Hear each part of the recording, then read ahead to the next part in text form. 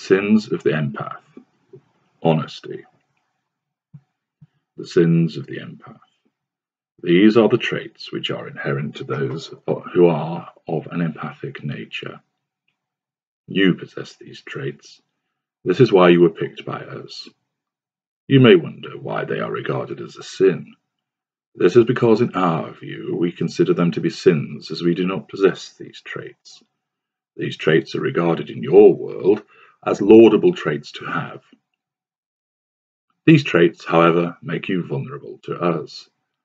They cause us to be attracted to you in the first instance, and the existence of these characteristics means that they are ripe to be exploited by us.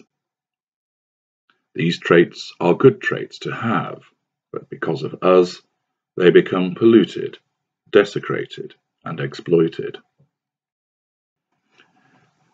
You cannot lose these traits. They are as much a part of you as your skin tone and eye color.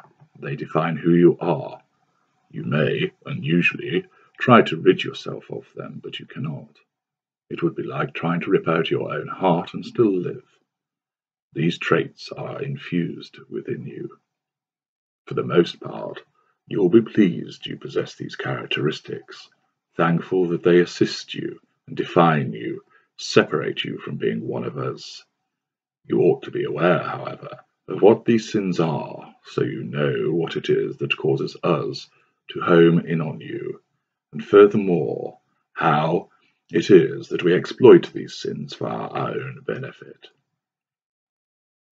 With that knowledge, you will be able to look to protect the relevant characteristic and ensure it remains intact, is not attacked, shredded, or fed upon by us. The first of these sins is the empathic sin of honesty. James E. Forst said of honesty, "Honesty is more than not lying. It is truth-telling, truth-speaking, truth-living, and truth-loving." This aptly demonstrates how honesty is at the core of how an empath behaves. You utilize this honesty in everything that you do. It governs how you interact with people, how you speak to people, and most of all, how you conduct your intimate relationships. I am not suggesting that this empathic traits make you a saint. You will not be above pocketing the excess change if the cashier hands you back too much money, or refraining from telling a friend that the outfit that they think is wonderful does not really do them too many favors.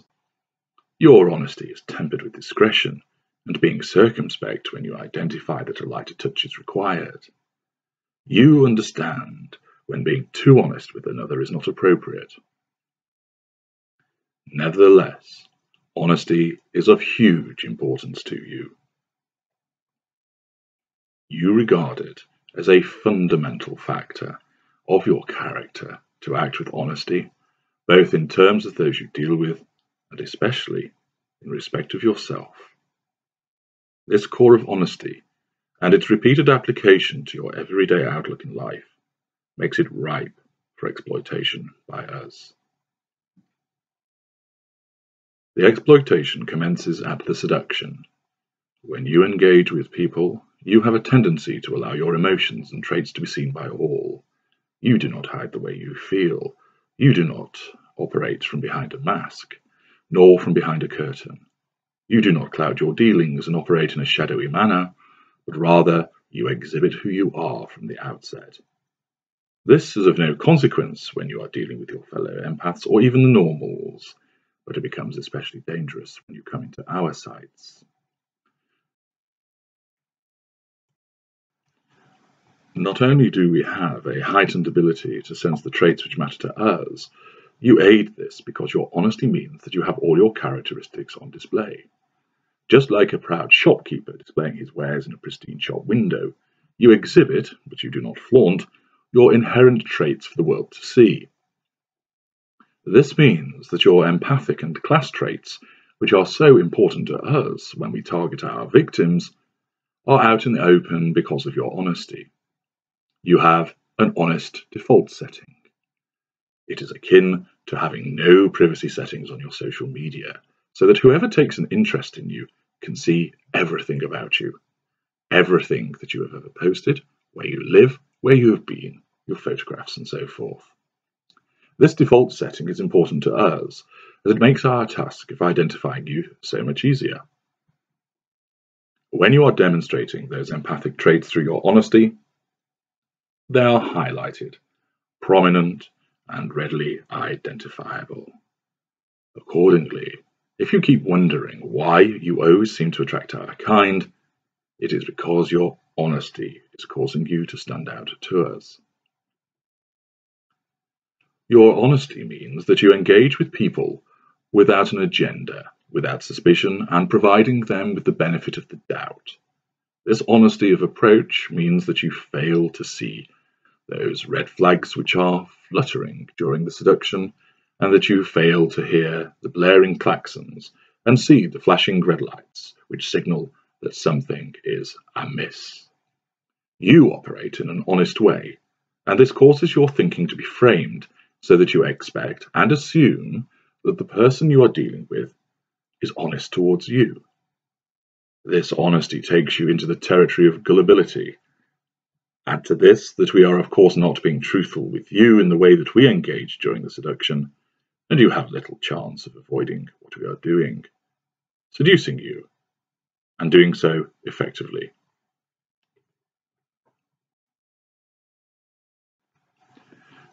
The inherent honesty which you possess also means that you tell us how you feel, and you will do so early in our interactions with you. Since we are engaged in love bombing you at the outset, it is nearly impossible to resist telling us how wonderful it feels, and that you have fallen in love with us. Your early declarations in this regard are wanted and expected. Hearing this allows us, along with seeing the relevant indicators, to know that our seduction is proving successful and that you are being embedded. Gaining such knowledge is important for us in terms of ensuring that we have the level of fuel that we want, but also in terms of allowing us to bind you closer to us, for instance, by asking to borrow money or by moving in together. Your honesty results in your telling us that what we are thinking and feeling, which in turn gives us the green lights we require. Your honesty makes you transparent. You cannot hide anything from us. And most importantly of all, you are unable to hide your feelings from us. Thus, you will always struggle to hide your joy, your delight, your ecstasy, your pain, your tears, your annoyance, and your agony from us. This emotional honesty is fundamental to why we engage with you. This means that the fuel you provide to us is purer than that which might come from another source. Yes, the normals will provide us with fuel through being happy to see us, through praising us, or annoyed at being messed around by us. Even our own kind will provide fuel to another member of the brethren through exhibiting jealousy, annoyance, or anger. But in both these cases, there is an absence of emotional honesty, which is prevalent with you as an empath. Your emotional honesty creates a fuel which is pure, free from toxins, devoid of pollutants. It is not masked. It has not been shrouded or clouded in some way, as is the case with normals, and most certainly with our kind. By being emotionally honest, you ensure that your fuel is the best of all types. And naturally, this is why we are drawn to you, sink our teeth into you, and start to drain you of all that sparkling and pure fuel. Your honesty makes you a target to begin with. It makes you an easier target to latch onto, and the reward of this pure fuel means we want to keep hold of you and keep returning to you to feed on it. The matter does not, of course, end there. Your empathic sin of honesty generates further problems for you once the devaluation commences. We are dishonest. We are habitual liars, practitioners of deceit, and operate through a skewed lens of fraudulent intent. When we engage in these dishonest practices, it mortally offends your innate honesty, with the consequence that you respond by providing yet more fuel. This offence to your honesty, combined with your honesty, drives you to want to make us to see the lies that we so readily allow to fall from our deceitful mouths, to have us address our mendacity and to recognize what we do. This need on your part only serves to bind you to us further. The honesty you have with yourself also means that you have a capacity to be introspective, and the consequence of this is that you regularly self-flagellate by blaming yourself when you can find no other answer to our behaviour. The narcissistic perspective and our toxic logic, which are invariably a mystery to our victims, means that you fail to understand why we do and say as we do. Your honesty causes you to look inwards and you blame yourself. This fulfills our desire to remain unaccountable and increases the weight of the burden of our engagement with you upon you. Your honesty causes you to accept blame, either where it does not lie with you or in a greater proportion than that for which you are culpable. Your honesty of dealings also prevents you often of speaking of the devaluing abuses outside of your relationship with us. At first that may seem a contradiction, but you would feel dishonest if you spoke about them to others without informing us first of your intention to do so. You, by this stage, have learned that it is a safer course of action to suffer in silence, rather than speak out to us, and in turn you will not speak of what is happening to others, not until the pressure has become too great, or more likely, once you have been discarded by us. The enduring love you experience for us, or, more accurately, your addiction as a consequence of our infecting you, means that when these hoovers come post-escape or post-discard, you are unable to shroud or hide how you truly feel, and once more you light up like the brightest beacon. You signal to us that your love, addiction, remains, and thus there is yet more fuel to gather, and that you are so susceptible to our machinations to pull you back into our grasp once again, be that to extract fuel or to commence the formal relationship once again. We know you are honest. It shines from you, and we identify it from the way you conduct yourself and what you say when we target you at the outset. Not only is the identification of this trait confirmation that you possess one of the many traits that we look for, it also confirms that certain actions will succeed and certain responses will take place.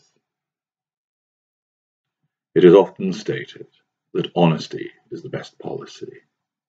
It is certainly a policy that we endorse. It is one of the empath sins, and with it comes the attention, exploitation, and manipulation of our kind.